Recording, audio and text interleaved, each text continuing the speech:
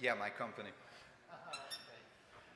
Ladies and gentlemen, our next speaker is Márk Módly. He'll be asking questions regarding injections. All right, everybody. I hope that we are not that tired, so we could pay a little attention today as well at the end of the day. So, injections. I believe that we've heard quite a lot of injections in the past 2 years, I would say. I guess I read more articles in the 2 years than ever before about injections. But today we should not really talk about these kind of injections and have a little bit of talk about the OWASP category injection. So, my name is Márk Módly. I really love to teach, and before the actual presentation, they told me that a good presentation has got 3 key ingredients. One of them, that it is short, the other one, it is not really long, and the third one, that it ends soon. So I'm going to start by saying that, or promising that I'm going to shorten my presentation in order to fit the time frame that we've got over here. So, I do not really like to talk about myself in these kind of situations. The people who met me during lunch break, they know that I'm quite talkative. So after the little presentation, feel free to reach out. We could have a little talk, and after midnight we can leave as well. So, besides us, BSides, pun intended, there is another company, or I would say organization, which is quite fond of injections. And this logo should help us out as well. So, what is this organization? This is called the OWASP, the Open Web Application Security Project, and they have quite a few projects, I would say, which I really adore. And one of those is the OWASP Top 10. I really like the Threat Dragon, which is a threat modeling tool provided by OWASP, completely free, and the Z-Attack proxy called ZAP as well. But I really like this project because it sums up the most recent vulnerabilities, I would say, and therefore it is always a good point to have a picture about the current stance of the IT security or the web world, I would say. So, in the most recent OWASP Top 10 release, it was actually last year in 2021, we've got a completely new topic, which is called injection. Nobody ever heard about it, right? No, that's right. Who said no? May the dog be with you, please. Give it to him. So, it wasn't introduced last year, but it was introduced the year before, right? Where was the other no coming from? All right, I've got a few of them, so be prepared. All right, so it wasn't introduced in 2017. What year was it introduced? 2000? No, we are getting closer and closer, but it still wasn't introduced in this year. And I believe it wasn't introduced in this year as well, but in the meantime, you've got your duck as well. So let's see, was it introduced this year? We are getting tougher and tougher.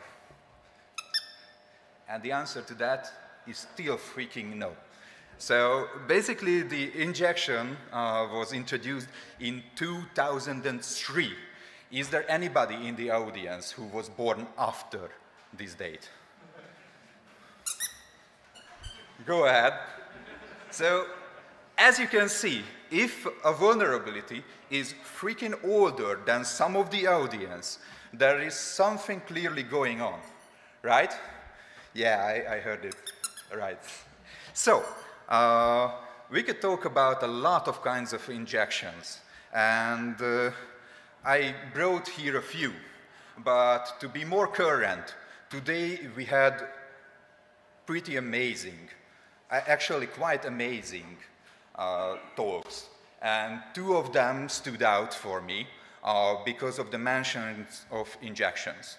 One of those was with our ARP injection, so basically route injection, and that's quite amazing that we talked about, and it is still not on the slide. The other topic that we've had was the first GitHub issues. Do we remember what the issue was with the GitHub, I guess, pipeline or runners? What injection was there? It was a command injection. All right. So we've got quite a lot of injections around us. What the hell is on the screen? Is there anybody who could tell me?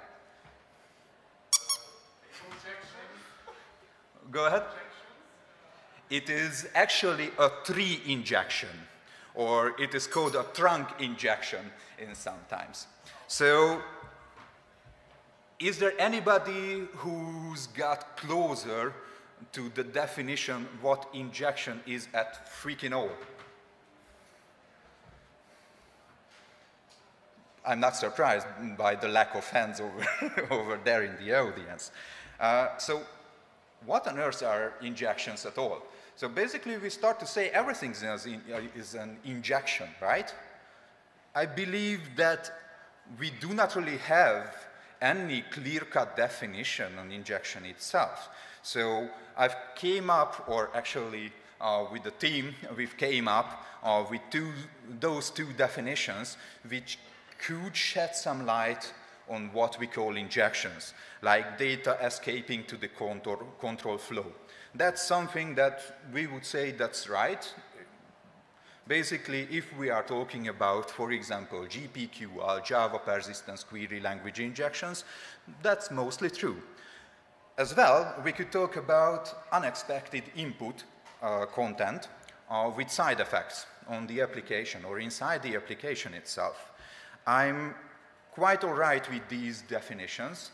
The OWASP Foundation uses kind of a different explanation to this topic, which is injection occurs when untrusted data is sent to an interpreter as part of a command or a query. Well, I honestly do not really like this definition because sometimes there are no actual parser that's involved in that, as we've seen today in the ARP poisoning or the ARP route injection.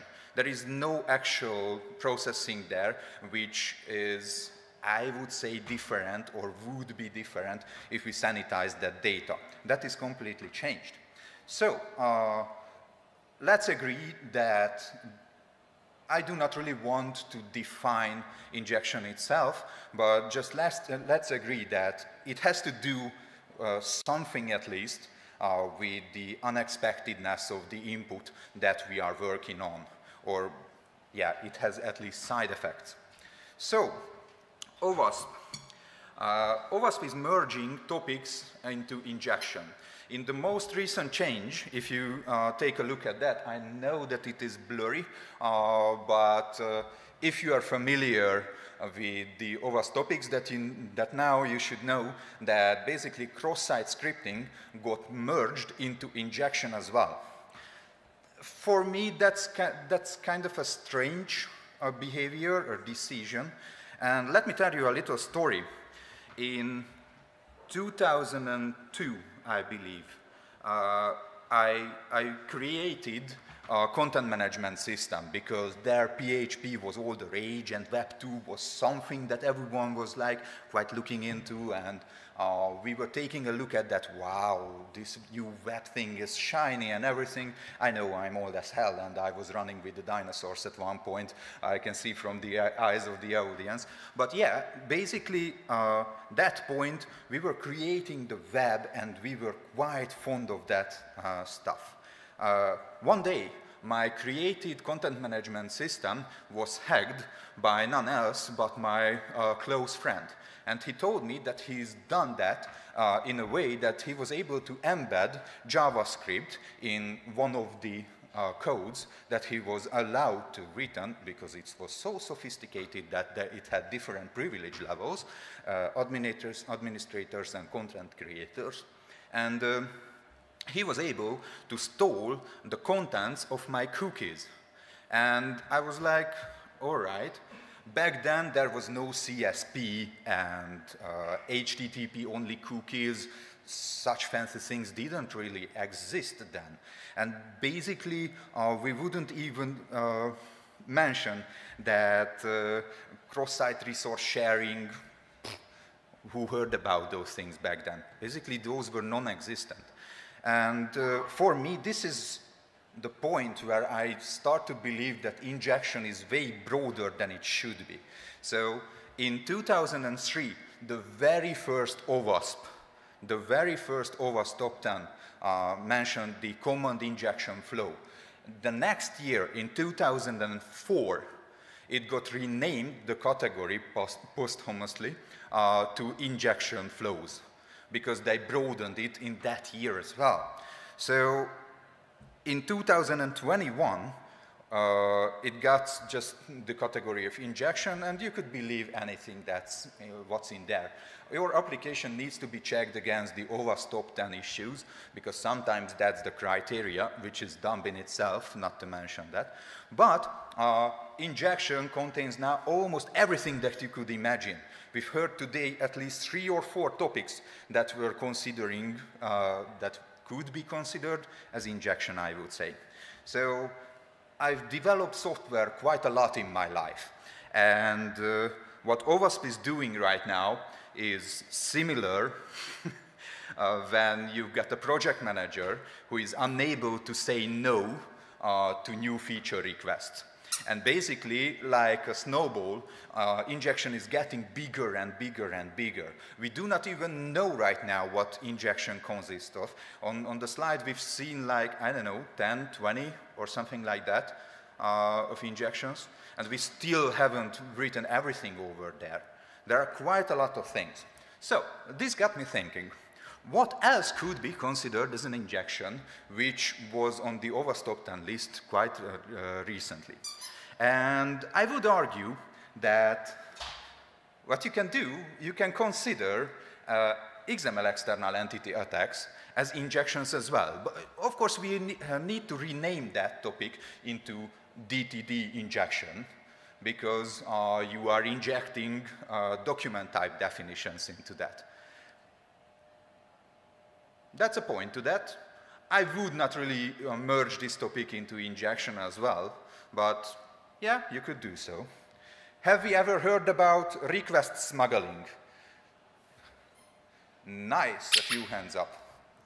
All right, would we rename request smuggling into packet injection or something like that? Not that freaking all, right? I think this tendency really has to stop. Because OWASP is just overpopulating, I would say, the injection space. And I do not really like that. So quite a while ago, I was working with a telco company, and they had different vendors to choose from. And how do you choose a vendor in IT security? Sometimes, if you are constricted, really, you do not have the choice to choose, because the space is so limited at the moment that basically, if you get a paper that says that you've done the OSCP, then you are considered an expert, and every word of yours is truth, no matter what. Do not blame me, it is still a good certification, and some certifications are pretty good, but just because you've got a certification, it does not matter in terms of real life work, because sometimes you do not even know what you should be looking for. And in this vendor selection process, we've created fake sites. And it wasn't for the telco company, it was a previous project. We created fake sites, and basically we ordered penetration tests from the vendors. And we told them that, all right, bring us everything from that site, which is missing, which is problematic. And sadly, but surely, we haven't got everything back. that's expectable. It was a 10-day time frame, and we hit so many bugs in there, even the creators, we did not know how many were there. But there were some intentionally hidden features which were not really recovered then. So I'm gonna take just a few minutes from your time and share you really just a few not so common injections. So anybody? Do we recognize what this is for, or what payloads are these? Have you got the doc? Now you do. All right, so it's template injections what we have here. Better to be said, it is server-side template injection because it is better to execute code or do anything on the server side because that's where the key, that's where the data is, and that's where the real value hides. So how do we do the server-side template injection with the abbreviation of SSTI? So first of all, we just send an input which should be rendered on any page or in PDF documents, for example. I really love when sites have PDF exports because most of them is using the FreeMarker template engine, and therefore if you are looking up the FreeMarker template engine codes or exploits, there is quite a bunch of them, and you are able to execute system commands in there, which is quite a win, I would say. So then just invoke the requested resource, and when the template is injected, basically in most of the cases we've got code execution, but what we always have, we are able to exfiltrate data from the server itself. So yeah, I would say that's something that needs to be considered on. And if you are working as a penetration tester, or do you do bug bounties, or even have some experience in like capture the flag, CTF games, I would advise looking on those. I believe that the lead boys are here, aren't they? All right. So please do your CTF chores and start your CTF team. As far as I know, the Hungarian CTF teams are quite behind in the words order, if I could say so, and we need to work those up. Those are rocky numbers. We need to pump that up. So what is our next injection topic that I would like to talk about, only just a little bit, because it is not really something that most of the web penetration testers would be interested in. So have we ever heard about DLL injections? I should have gotten more ducks. Honestly, this is my last lonely duck, so be prepared for her. So we heard about DLL injections before. So DLL injections is more likely a tool for malware word and or privilege escalation word, what you've used for, and not like the web applications. So what you do is you get the handler of a process and basically modify the memory of the process. I'm not really getting into the details of it. You are modifying the memory of the process, and later on you are basically able to take over from that process or fork a new process from there, where you could work with the rights of the original process, meaning that it is a tool which could be used for privilege escalation purposes. Sorry, it is getting long for me as well. So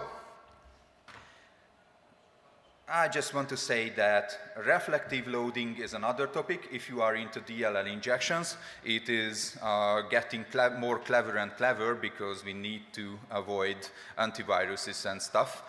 So we do not really write on the disk, and therefore we could fly under the radar for a little bit. In the talk description that I gave, there is one question. Why do people dismiss the category of injection or injection as a topic? Any guesses?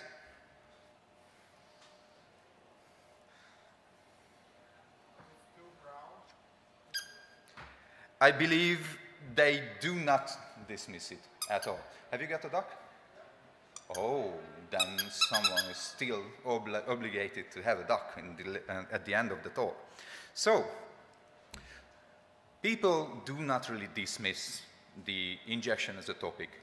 It just got so bright, and basically there are a few hundred, I would say, that if we came together with MX injections and log injections and cookie injections and stuff, that it is impossible to handle it as a single entity. Let me share you one story. So a friend of mine wrote, oh my God, that was in the early days. So even before some of the audience was born, we had a browser engine, Conqueror. Do we remember that? It's not a fresh one, I would say. So basically, one of my friends modified the browser engine, and with each HTTP request, he created or sent a cookie to the server, which contained nothing else than admin equals 1. So it's laughable. It is so dumb to do. Really, it is so dumb, but the results were out of this world. Honestly, I haven't seen so many pages broken into by one admin equal, or sorry, a cookie by admin equals 1. And the fun thing that he created, I told him that I'm going to give this talk, and I really like this example. And he told me that just for fun service, he basically created an extension to Chrome as well, which does the same exact thing. And he told me that he was able to get, it was last week or some around that, he was able to get an administration panel without logging into the system of a Hungarian web shop. I do not recommend to get around and test our Hungarian web shops with this technique, but well, yeah, we are here with injection topics. So you could get administrator rights on web shops basically with a joke like this.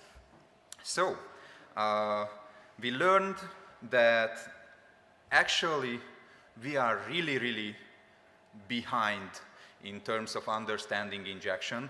We do not really have a commonly acceptable, I would say, definition for it.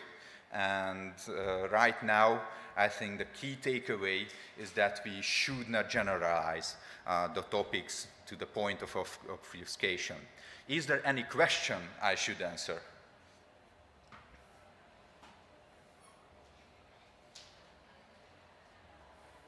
If there is none, I just hope that this talk will end the generalization of injection topics in the OWASP top 10, and so there will be no sequel to it.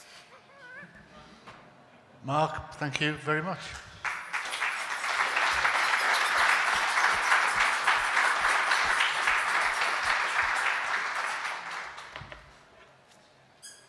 I hope you've enjoyed.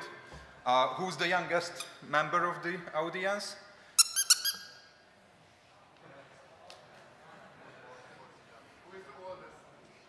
Yeah, the other extreme is also nice. So, if you've got any question or just want to hear some fun stories about injection, feel free to reach me out. I'm still at the conference. And enjoy the rest of it. There is one talk left as far as I know.